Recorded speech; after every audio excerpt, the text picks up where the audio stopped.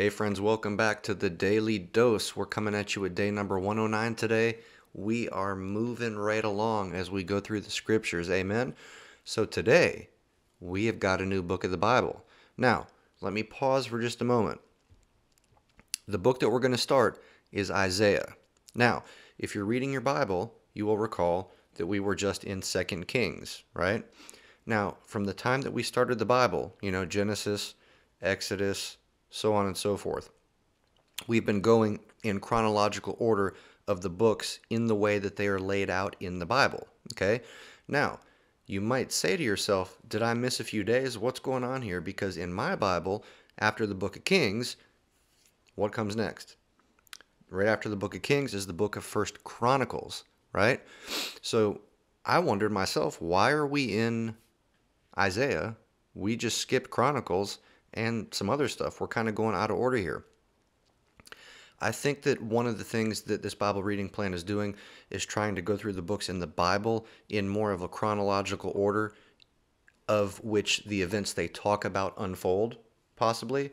So, in any case, you're not crazy if you think that you've missed a few days or more because you're like, what happened to Chronicles? We'll get there. It's coming up later, but we're jumping to Isaiah first. So, like I said, we are starting Isaiah today. It's a new book.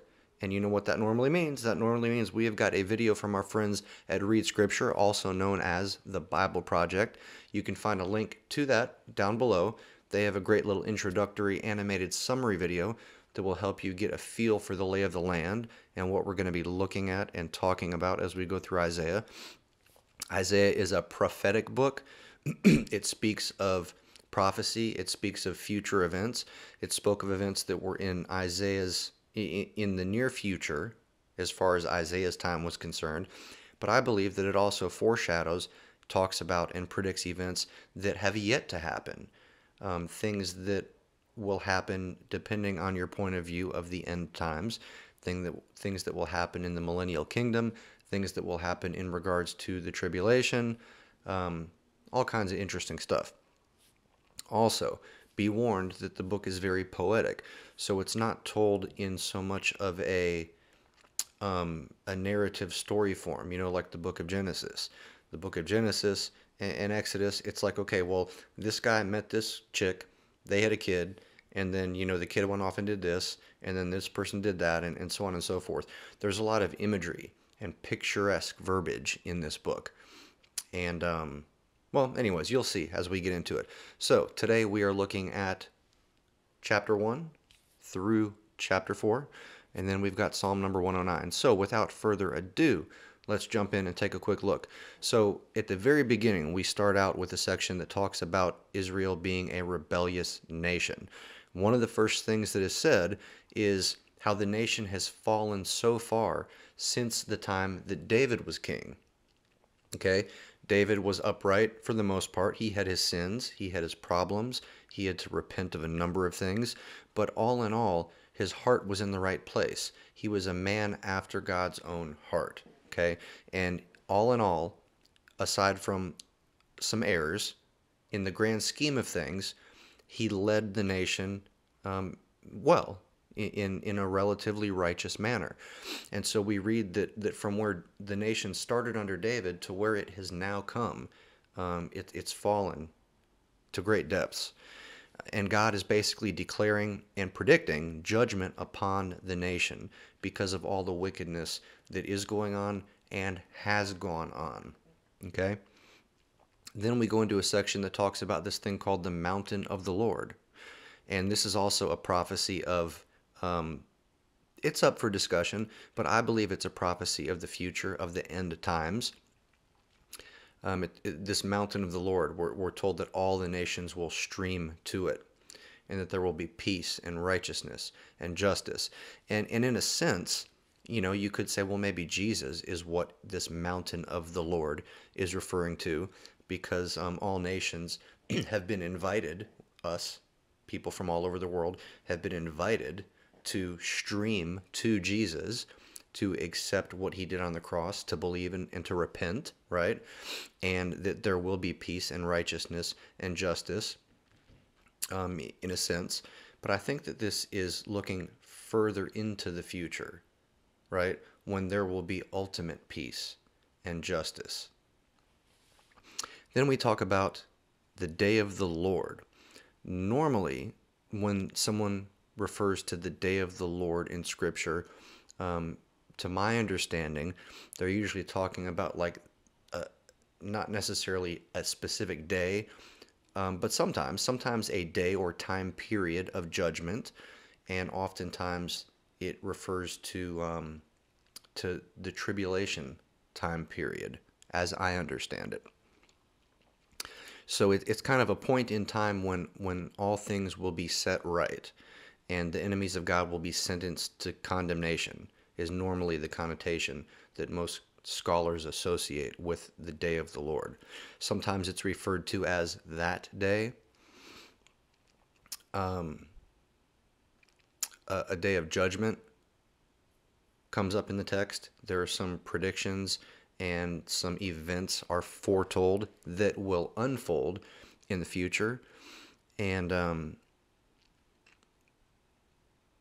then we come to a verse that says, "Stop trusting in mere humans who have but a breath in their nostrils.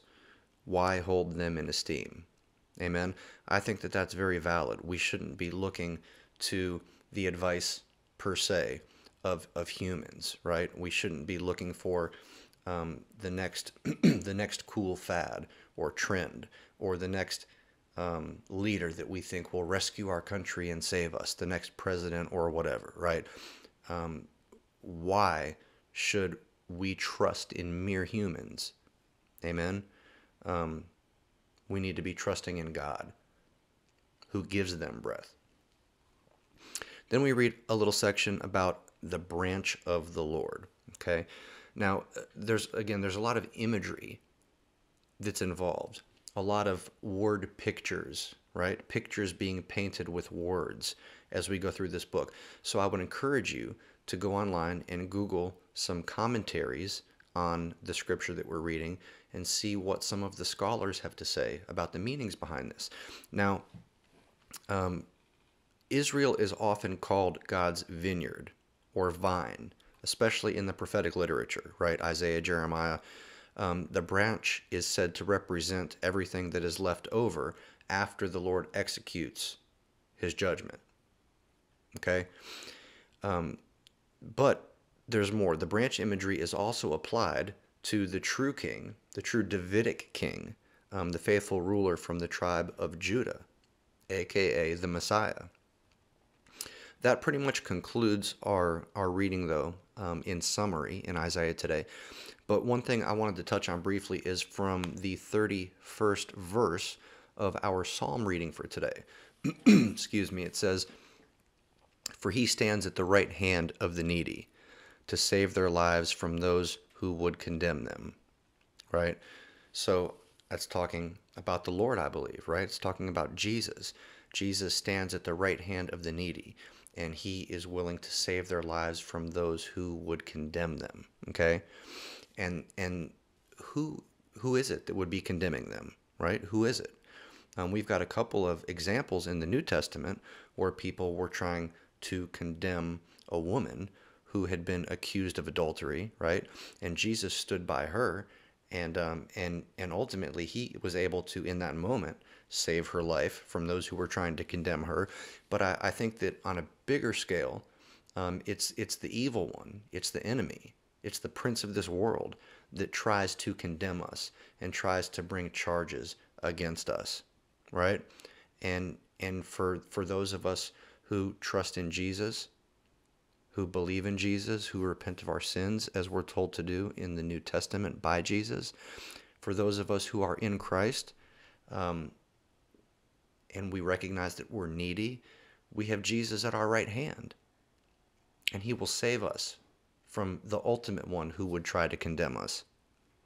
So go about your days, my friends, and be encouraged that if you are a believer in the Lord, if you trust in the work that Jesus did on the cross to save you from your sins, that the Lord is essentially at your right hand, and he is going to save you from ultimate condemnation. And that's good news. So that's all I got for you today, friends. So until we meet again, Deuces.